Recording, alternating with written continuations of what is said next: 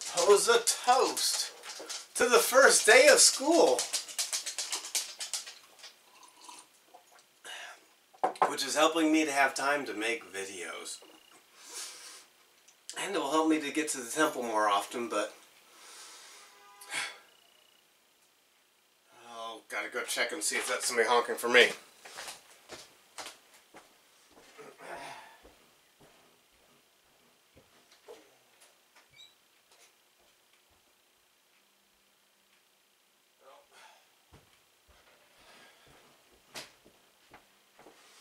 It was a cab honking for my neighbors.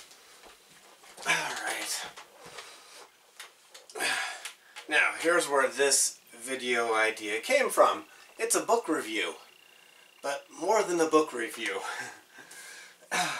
On Facebook, I fairly recently put up a news story that points out one proof against evolution.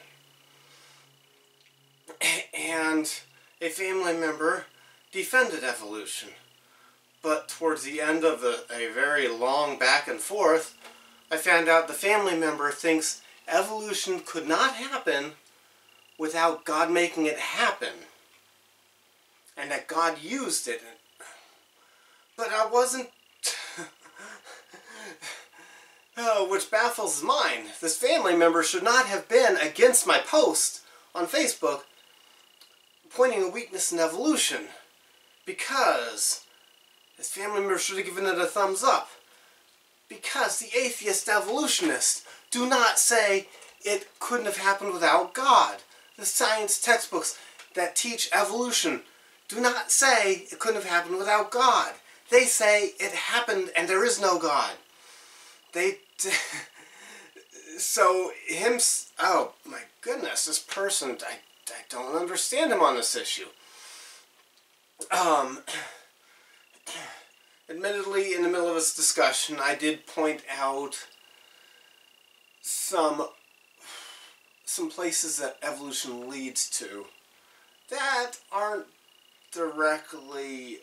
spoken by a lot of evolutionists, but they are reasonable steps, not mental gymnastics to get to. It's probably the same honk that was for my neighbors a second ago.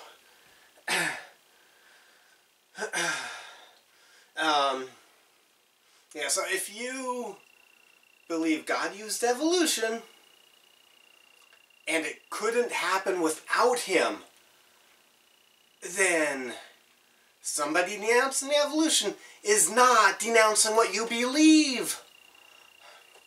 And if you believe that and you want evolution taught in schools, you are asking for your religion to be taught in schools. Duh!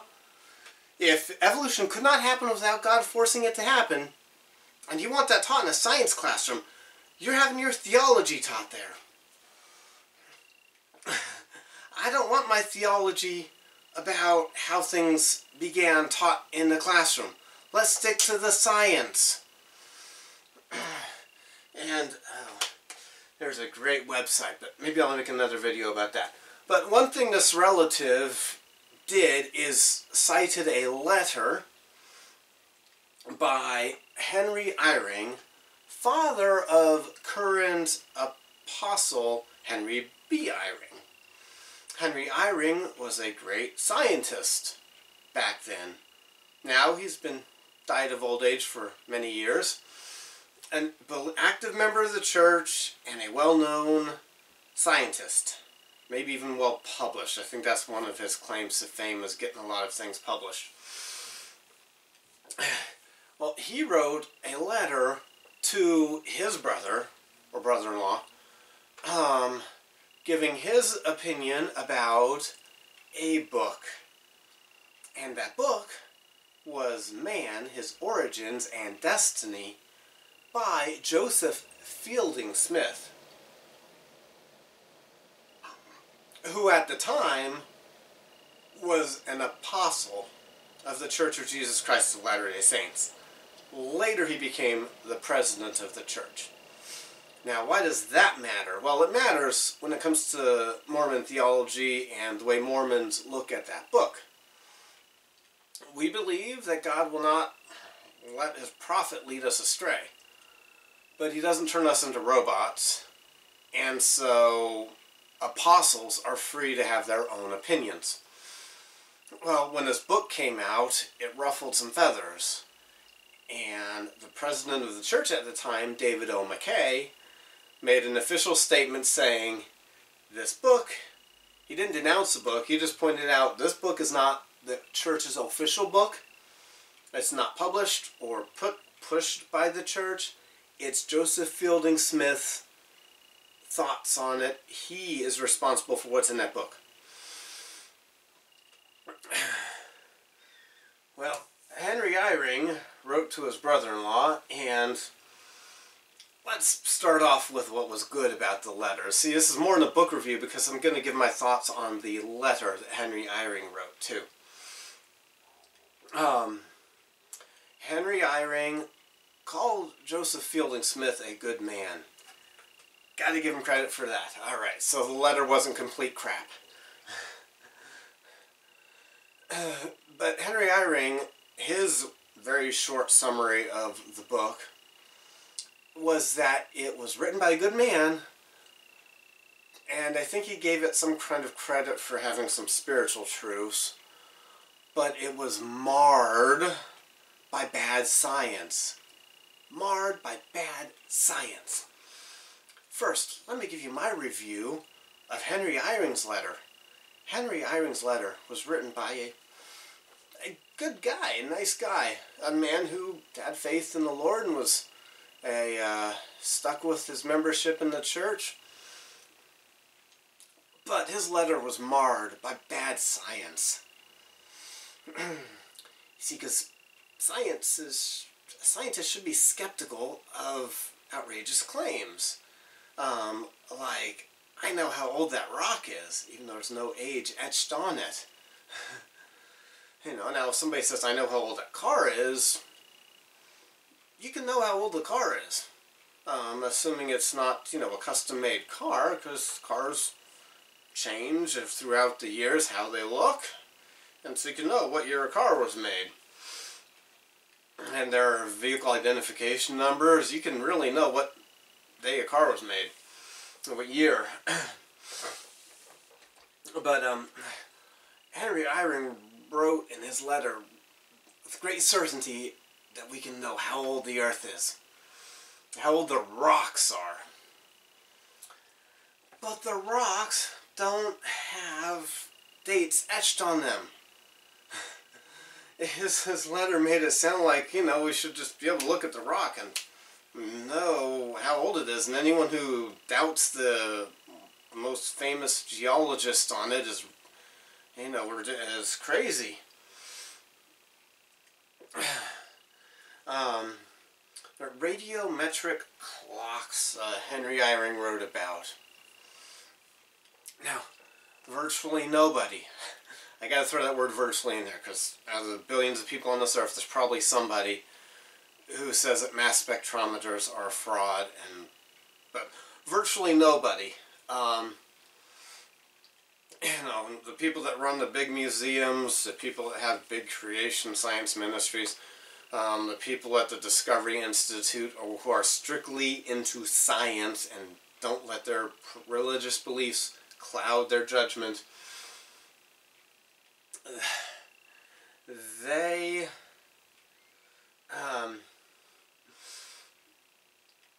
do not claim that we can't know how much uranium, how much thorium, which kind of uranium is there.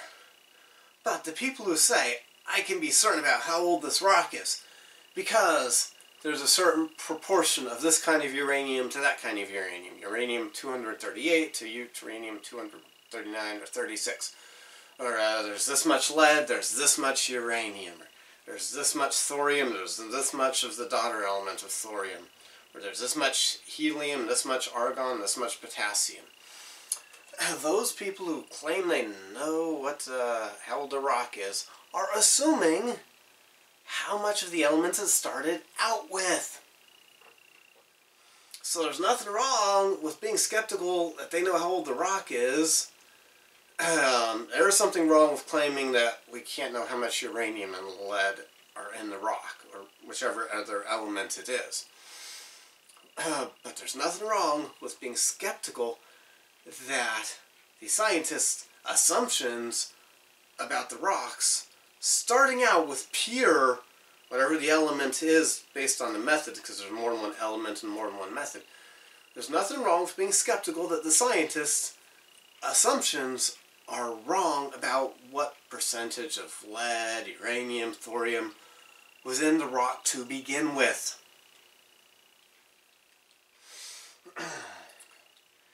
And so that's why I say the letter had bad science. So Man, His Origins and Destiny was a book written by an apostle. Apostles are allowed to have their own opinions about stuff, which is why it is unethical and just generally wrong for anti-Mormons to, break out Mormon doctrine when they want to prove how crazy we are or wrong we are. Mormon doctrine, despite the deceptive name, is not an official church, an official book published by the church and signed off on by a committee of apostles and prophets. It's just one apostle's understanding of things. Now, one thing I don't understand about the controversy, this happened in 1954, in case I didn't mention that yet. So, I was still more than 20 years away from being born when this book came out and there was this controversy. But as far as I can tell from what I've read, the controversy about the book, Man, His Origins and His Destiny, was what it said about evolution. I don't see what's so controversial about it. Well, he's very blunt about it. He pointed out that people are leaving the church and losing their faith in God because of evolution. And of course they are. And I'm confused by people like that family member of mine, and a professor at BYU who's on YouTube giving speeches saying that evolution is compatible with the gospel or something like that I disagree with, obviously, if you can't figure out from my body language and my tone of voice. But one fact about Man, His Origins and His Destiny, how can you call a book bad science that has extensive quotes from scientists?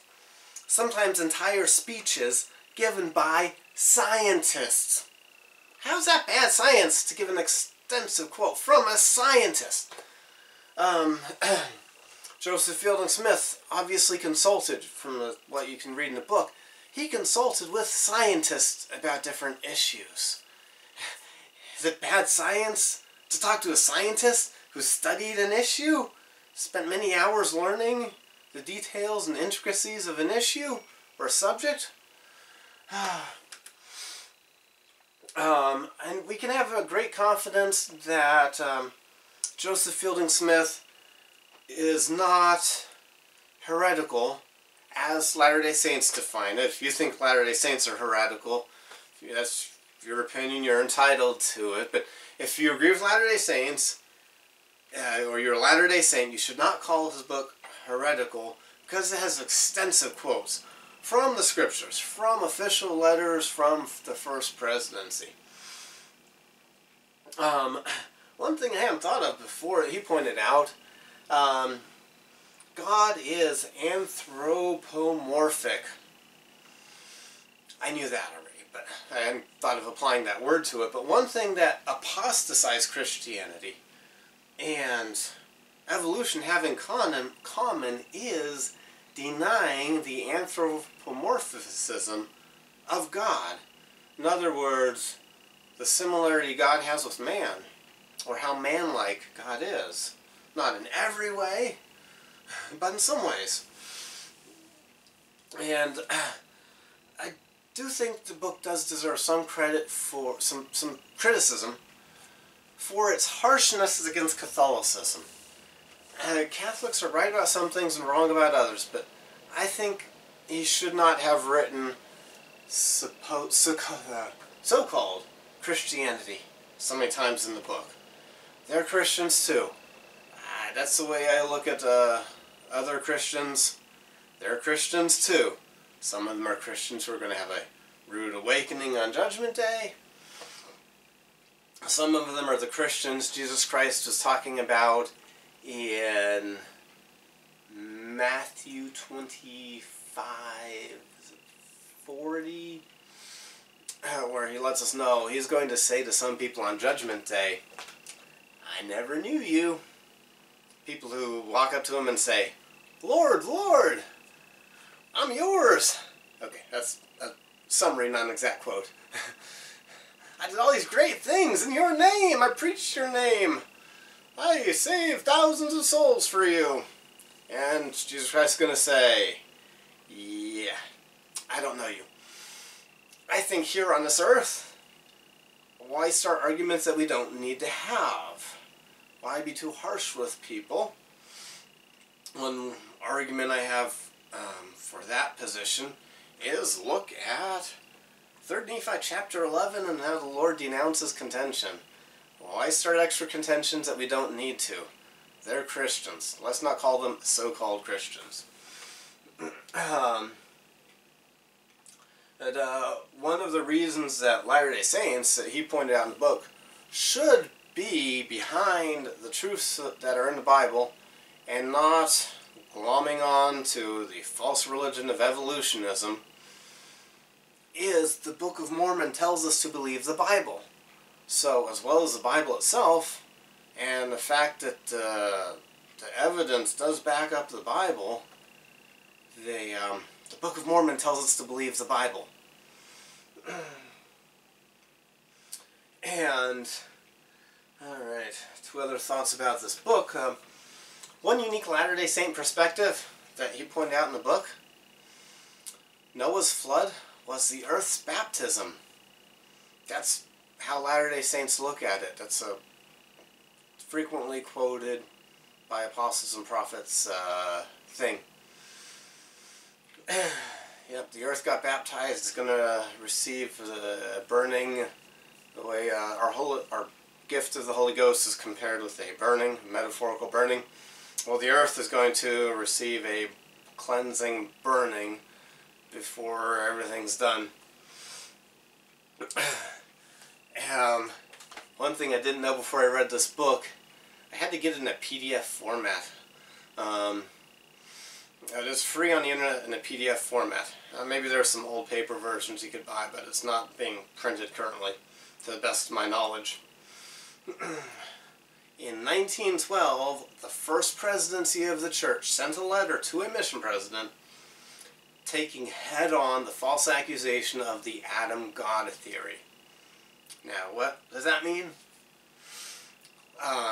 Antagonist of the Church of Jesus Christ of Latter-day Saints accused Brigham Young of saying that Adam is our Father in heaven, and that Adam created Jesus Christ's body by having literal, physical sex, the way two mortals have sex to create a body, with Mary, and that when we pray to Adam, the first man on the earth. And this letter explains what Brigham Young was getting at in the talk that is twisted out of and arrested to make those accusations against us.